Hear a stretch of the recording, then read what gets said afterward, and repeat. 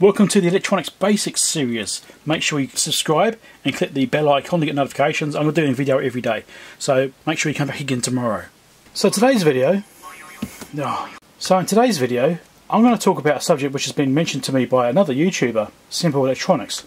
He had an issue with a video he did where he was demonstrating that something blew up, and he had some comments from people which didn't actually understand how electronics work, and he had more than one of these comments about the way that his power supply was too big for the equipment he's trying to power, and that's what blew that equipment up. Well, they were actually wrong. And so I'm going to do a video about this because it's actually an interesting concept. Now, what the belief was is that the power supply that was running this particular piece of equipment, I think it was a buck converter he's trying to run. Yeah, he's trying to power a buck converter, which is rated at 1 amp, and there was no load on that buck converter, so it's consuming microamps or milliamps even, hardly anything at all. That's what buck converters normally do. Their quiescent current is usually very low, maybe 20 milliamps at worst case, right, for these sorts of things. I can probably demonstrate that actually. He had these buck converters, and when he connected to his power supply, which is rated at 5 amps, they blew up. And he was getting comments saying that it blew up because his power supply is too powerful. Well, that's not right.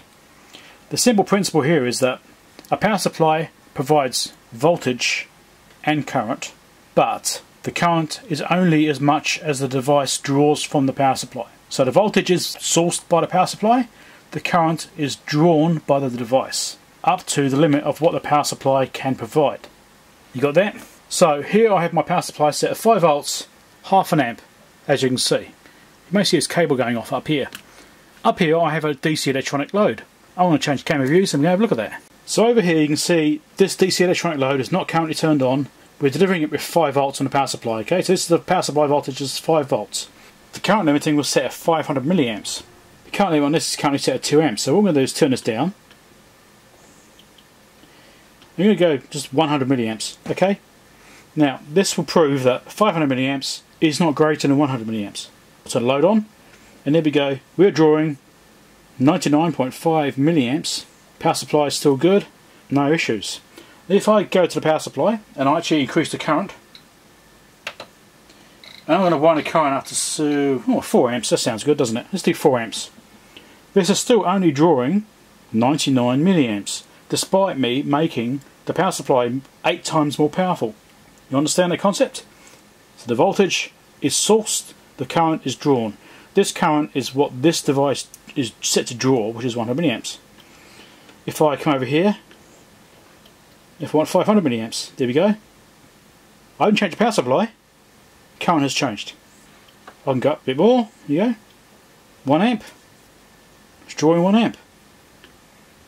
Now what will happen when I get to the maximum limit of the power supply, which is 4 amps, this will start to collapse. So we're trying to draw 5 amps, now it's collapsed because the power supply is set to limit of 4 amps. And here you go, this is where we've reached the power supply limit. Not the load limit or the device limit. The power supply is limited to 4 amps, and so it's limiting to 4 amps, and therefore the voltage is collapsing to limit at that 4 amps, even though I've got this set of 5. So I'm showing you both ways. Turn it back off, and it's recovered. So if you have a power supply which is much larger than your load, it doesn't matter as long as the load is matched for voltage. Voltage is a critical thing for the power supply. Okay, your power supply has got the correct voltage for the device you're powering and sufficient current for the device you're powering, you will be good. The power supply will not blow up your device unless you have a big inrush current or something like that, which is potentially slightly different. It's a bit more involved. I might talk about that later on in a separate video. In fact, I have talked about inrush currents in a separate video. Check out my playlists. I think it's my projects or something like that. I'd actually do a video on inrush currents, so I do actually have one in my playlist somewhere on my channel, so look for inrush current. It'll explain a lot more about it. But for general usage, if your device is drawing less power, as in less amps, then your power supply can generate, you don't have a problem. Having a power supply which is much bigger than your load or your device, as long as the voltage is okay, that will not blow up your device. And conversely, if you try and draw too much power out of a power supply which can't provide it, which I did here when I tried to draw 5 amps with the power supply set to 4 amps, which is obviously 5 doesn't go into 4, so it limits by the power supply, or it makes the power supply limit, and it collapses the voltage, which also didn't damage the device. And if you're going to say something like, oh, because the voltage is different, okay, let's crank the voltage up. Let's do 25 volts. There you go. 25 volts.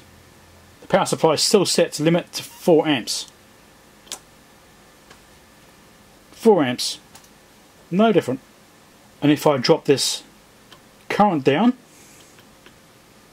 to say 1 amp, don't forget the power supply is still set to 4 amps.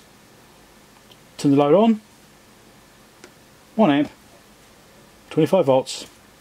Doesn't matter. To completely rule this out, completely, here is a 3 amp rated buck converter. I've got hook leads on here. You can follow the wires around if you want, if you don't believe me. Right, hook wires run around. I've got them joined onto these, which then run straight to the power supply. Okay, here's all the wire. There's nothing funny going on. So I'm using clip leads onto the inputs of this buck converter. There's no load on this buck converter. There's nothing on it, which is exactly the same thing that Dan did at Sample Electronics. The issue he had. I've got it set at 12 volts, 1 amp, which is below the rating of this initially, just to power it up initially to show you. So I'll turn the power on. It's drawing 7 milliamps creating current. That's much power this is drawing. 7 milliamps. Let's increase the current. 5 amps. Alright, so this can now provide 5 amps into this, which can handle 3 amps. Hasn't blown up. Turn the power off. Turn it back on. Still drawing 7 milliamps. And that 7 milliamps will be running the LEDs there. Alright. Okay. It's still not good enough. Right. There you go. Let's do 30 volts. Put 30 volts in. Same thing again. Power it up. Now it's drawing 5 milliamps because the voltage is higher. You've got that IV curve thing, which is a relational aspect between voltage and current. So therefore, the higher the voltage, the lower the current will be. Right, that's the way that works. Still hasn't blown up. So it's 5 amps, 30 volts, hasn't blown up. So, okay, you must say, oh no, it's because your voltage is too high. Okay, we'll go down to 5 volts. Okay, 5 volts, I'm not sure what this is set to, so it may not work too well, actually. I might go slightly higher, just in case it's not set that high. We can actually measure the output as well if we want. So there you go.